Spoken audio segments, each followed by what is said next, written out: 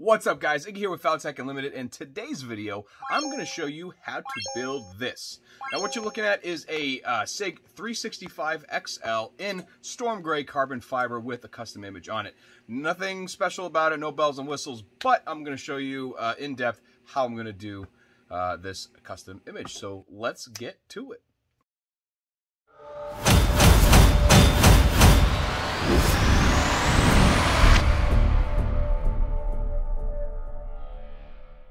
Let's grab the mold.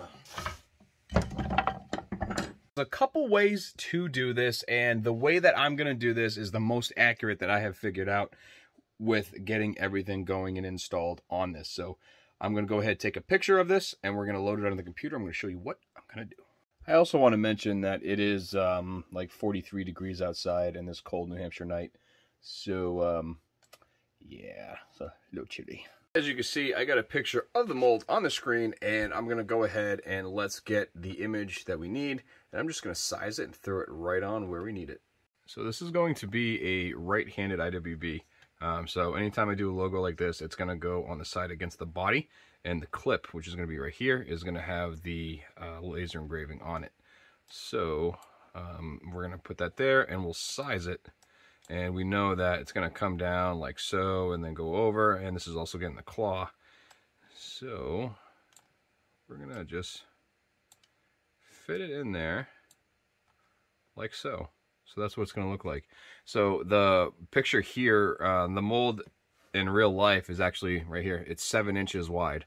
And I have this set up so edge to edge is actually 7 inches wide in the program. So that's how I made this work. So this right here will tell me where exactly it's going to go on the carbon fiber as long as I print it just right.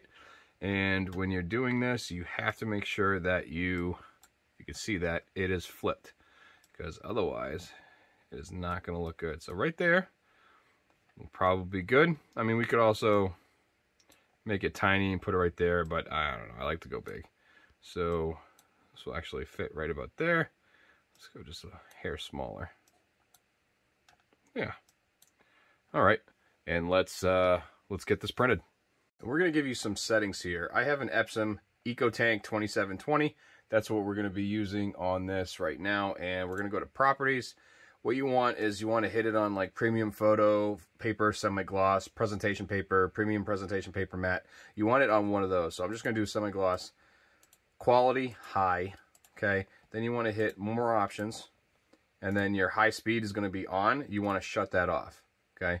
So shut that off. We'll hit OK. I'm just going to double check that everything is there. So quality high and high speed off. Bam. OK. Print. And that is what it's going to look like. You just got to remember that it's going to be opposite of what you do. So if we're going to print to be on this side, it has to be on the left side for when you flip it.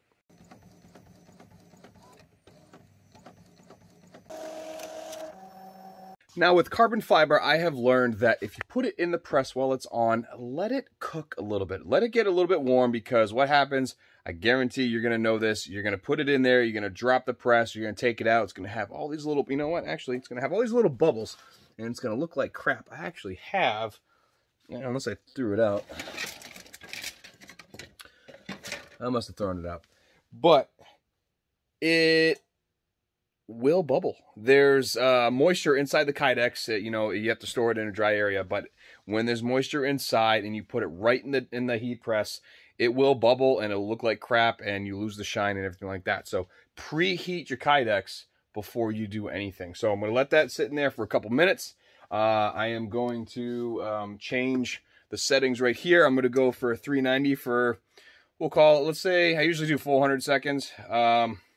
Might be a little long, so let's do like 350. And then we'll get it going. As you can see, I placed the paper where it needs to go. It is going to go face down. This is going to go over it.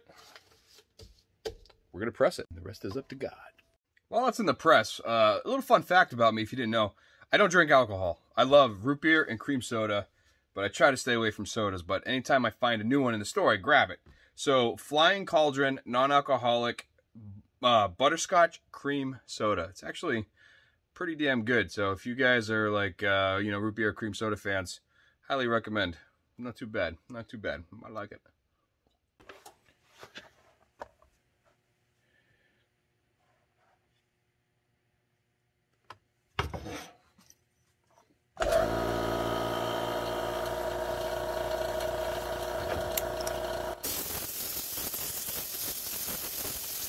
All right, guys, we have our holes pre-drilled.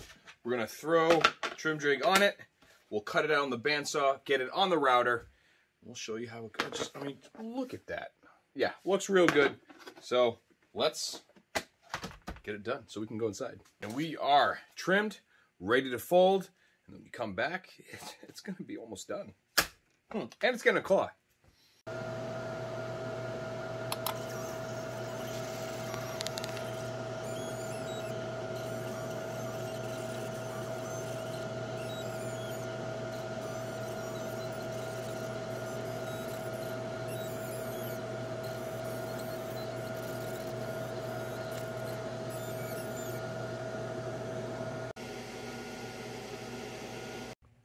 Let's get this assembled. Got everything here. Go ahead and start with the claw.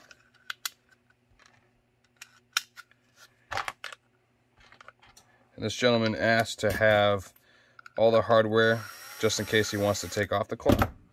So that'll just be thrown in one of the little baggies that the foamy comes in. Square that up.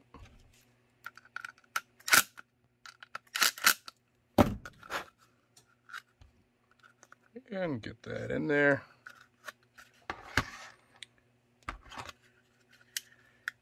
And get our threaded posts in.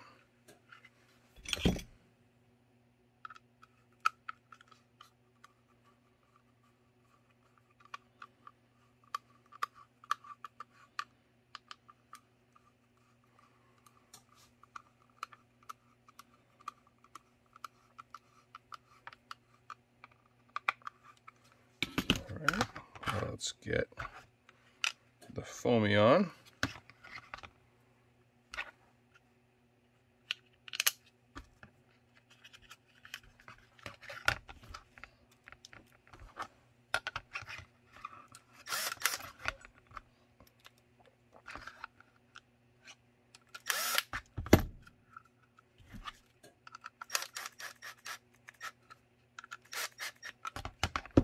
There we go. And of course, the magnetic holster, my 4th gen. Since I put these on sale, I think I've had it done like 30 of them in the past week. So these things are, it's a quick build.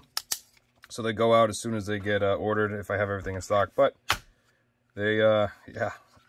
Oh. Anyways, so here, 365 XL, it's actually for the Spectra comp with the custom image and the custom engraving. Heading out the door. So thank you guys for watching this episode.